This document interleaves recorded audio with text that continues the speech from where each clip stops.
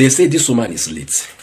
Onyeka, Onwenu, very popular, actress, musician, activist, anything you can call her. She is all of them. No be say she die, no be waiting they pay me. Una no wait they pay me. She died without experiencing a new Nigeria. And I go prove them to you now. She died at what age? 72. I want to play you a video that she did for BBC and the rest of them when she was 32, 40 years ago. Una go see the problems when she talk inside that video. Those are the problems we are facing today. It has not gone out. It has not been solved. So she died without witnessing a new Nigeria. And that is the fear of most of us. That we go die inside this country without experiencing a new Nigeria. And that is why we are protesting. Bad governance must go. Yes. Onyeka, we don't want now.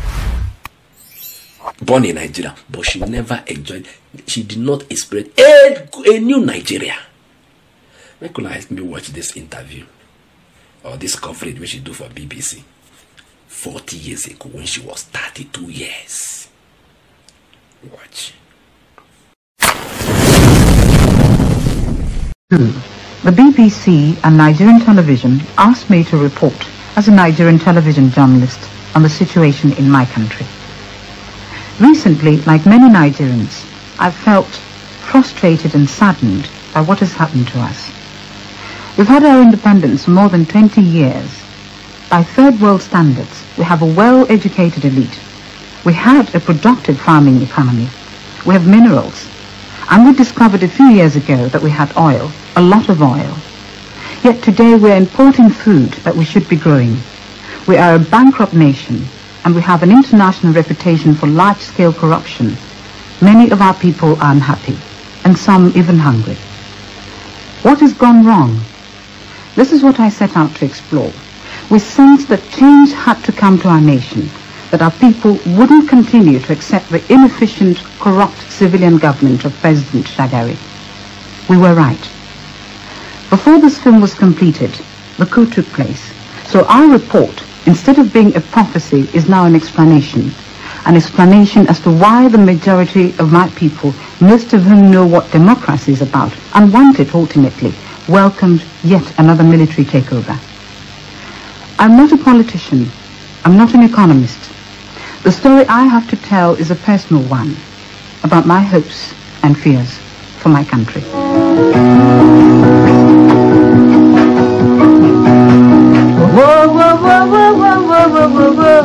Apart from journalism, I'm a singer, and I suppose this more than anything is my way of communicating my feelings. Yeah, seem to have lost my way, never be another day, never be the night of a dream. I write my own songs. This one, we're rehearsing, is both a love song and a song about my country.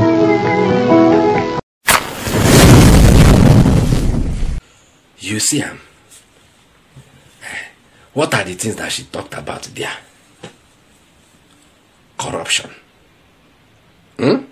Is it still here? Yes, in fact, on a higher scale. Number 2, they say we are broke. Since that time, they've been saying that this country is broke. Till today, government is telling us that we are broke. Number 3, we have fertile land. We cannot grow our food. Food that we should be growing here, we are importing them. Not helping the economy. These were the 3 things that she called out in that video. Are they still the problem of this country today? Oh yes, so even worse. More things have even added to the problem. She died without witnessing a new Nigeria. Look at when she did, when she was one boy, when she was young. Now when she do that coverage, all the things that she said in that are still the things keeping us where we are. Like I said, we know they make progress. We're just doing mark time. We know they move. And some people are saying we should not protest. Aragabuno. We should not protest. Keeping everybody down for how many decades? Now, why now? She did not experience a new Nigeria. And that is the fear of all of us. Even me when they talk. Say I go die. I no go still witness this Nigeria. I go reach 90, 100, die. I no go still see new Nigeria. These problems now we will talk about now. We're going to talk about the 50 years to come. 100. You know they tire owner. Can't we make this country work for once? And then we want to protest. Some elements are somewhere shouting, no protest, no protest. Aragaboon. How did Onyeka die? How? Birthday party, somebody's 80th birthday party. Now she go. She said she won't perform. She perform finish. As she perform, they say she goes down for her seat. She slump, she die. Just like that. Just like that. Una wants to see the performance where she do. Where she die. Her last performance for this life. Where she do, where she die. I go plan for Una. I'm gonna watch.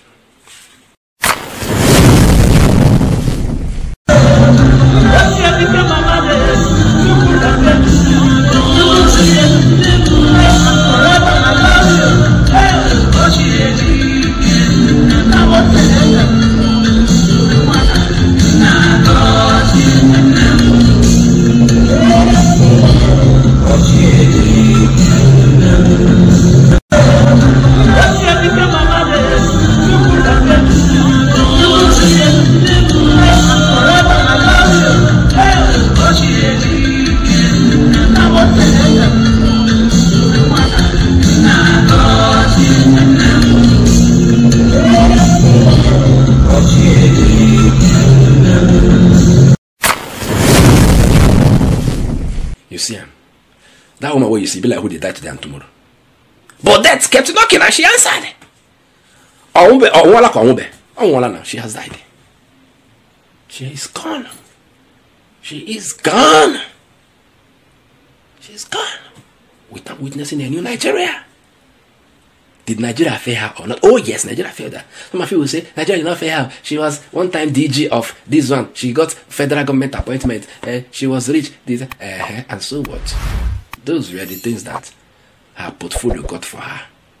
But in new Nigeria, where there is no insecurity, where there is food security, where everybody is living fine, where there is 24-hour power supply, where roads they tie am, where mosquito no they kill us anytime they give us malaria, where everything is sorted out, corruption no, where the poverty level is not as high as 130-something million Nigerians living below the line of poverty. No, she did not experience all this. She died. She didn't see a new Nigeria, and she died.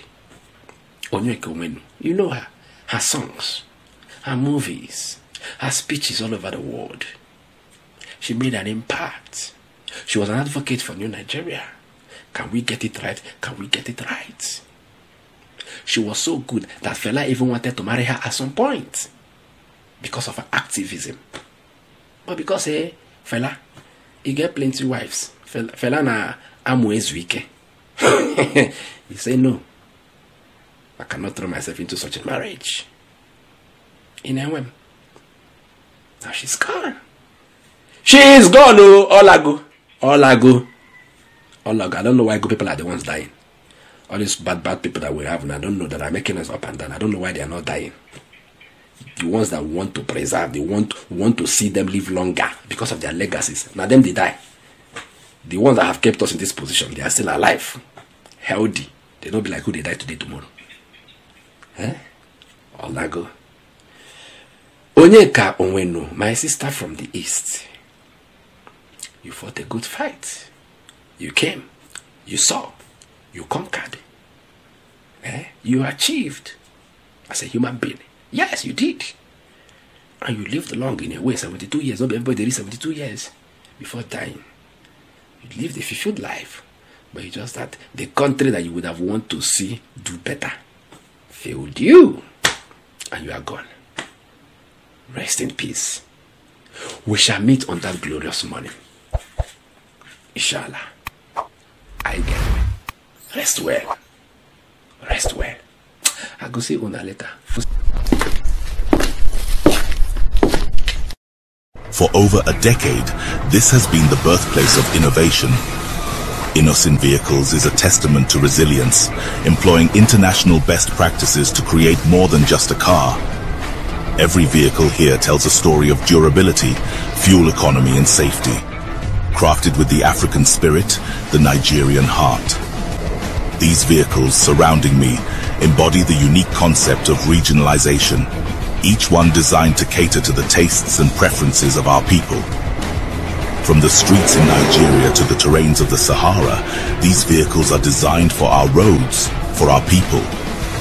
This is more than a vehicle. It's a symbol of our progress, our resilience, our collective success story.